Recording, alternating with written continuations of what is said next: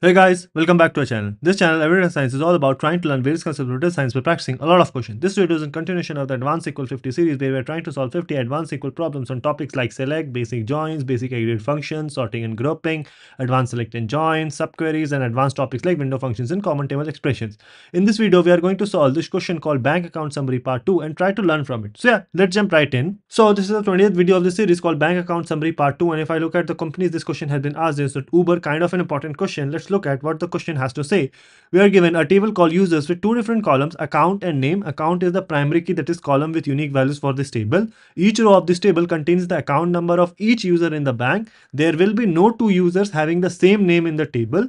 We are also given a second table called transactions with four different columns: transaction ID, account, amount, and transaction earned. Transaction ID is the primary key, that is column with unique values for this table. Each row of this table contains all changes made to all accounts. Amount is positive if the user received money and negative if they transferred money. All accounts start with a balance of 0. We are asked to write a solution to report the name and balance of users with a balance higher than 10,000. The balance of an account is equal to the sum of the amounts of all the transactions involving that amount. Order of the result does not matter.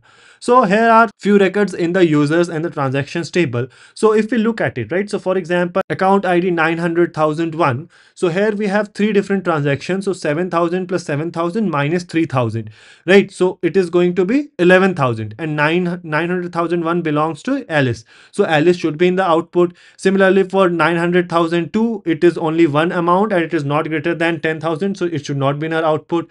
For 900,003, 6,000 plus 6,000 is 12, plus minus 4 is 8, which is less than 10,000. So this should also be not be in the output. So the only person that should be in the output is Alice, and the total balance is 11,000. And that is what we have. We have already learned in this series earlier as well as in the SQL 50 that whenever such kind of questions arise where you need one column from table 1 and another column name from table 2, the first thing that we should do is we should try to join these. And then what we can do is we can group by the account and the name and calculate the sum, right? So what we can do is from this table called transaction, let's alias this as T. Let us left join. You can also do the inner join. I am preferring to do the left join part. Left join users U on T dot account is equal to U dot account. Okay, another thing I just wanted to share here is that instead of writing these things, right, so on T dot account, U dot account,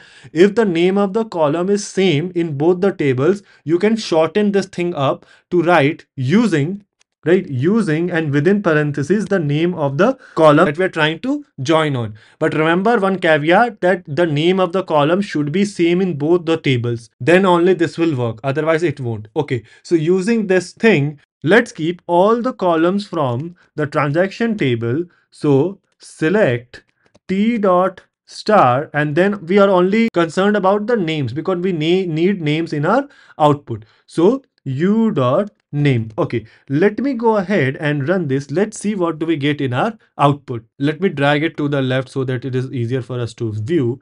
And if I look at our output, so here for every transactions we also have the name of the person who holds this account. Then what we can do is we can group by the account first and then name. Remember, even though this question says there will be no two users having the same name in the table, so you can directly go ahead and group by name.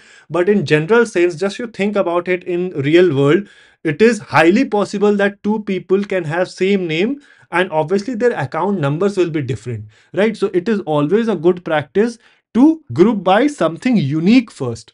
So group by the account number, right? So account is coming from the transactions table, so T dot account and then T dot name. So that is going to give you, okay, account and name. In our output we only need the name of the person, so we need the name. So we need, okay, in our output return the name, and then if you sum this amount column for every account, that is going to give you the balance. So if we go ahead and do sum of amount is coming from the transactions table, so T dot amount, and let's alias this as balance. Okay, this is not yet complete, but let me go ahead and run this. Let's see. Okay, so if we look at our output, we have for every person, Alice, Bob, and Charlie, what is the total balance at the end. But the question asks us to have only those names and balance of users where the balance is higher than 10,000. That is, we need to filter based on an aggregate. We need to filter based on sum of the total amount, that is balance, should be greater than 10,000. You remember what we need to use in this case? Having. So, having the sum of t dot amount. So, t dot amount is greater than 10,000. We are only required to keep those rows. Now, if I go ahead and run this, let's see what do we get. Okay, so this is accepted. Our output is same as expected output. Let me go ahead and submit it to pass all the test cases. So yeah, this is accepted and this is how we do it.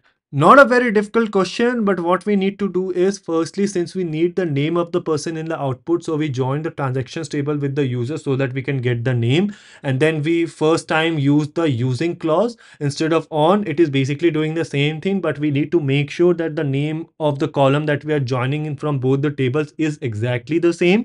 And then we group by the account and name and returned the name and got the total balance by summing the amount column. And then we only kept those rows where the total balance is greater than 10,000. So yeah, this is how we do it. Let me know if there's a better way or more efficient way to solve this question. Let the solution be in the comment section below, and I'll see you guys in the next video.